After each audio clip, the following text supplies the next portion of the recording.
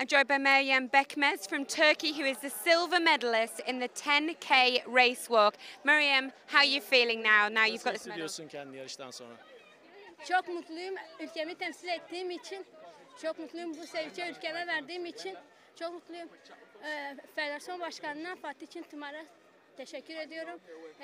Enka Spor Başkanı'na teşekkür ediyorum ve Pençi'nin desteklerinden dolayı teşekkür ediyorum. Adım Meryem, soyadım Bekmez, Türkiye'den geldim. I'm so happy for the win. I'm thankful to my federation president of our federation and my club. I'm so happy. I'm speechless at the moment right now.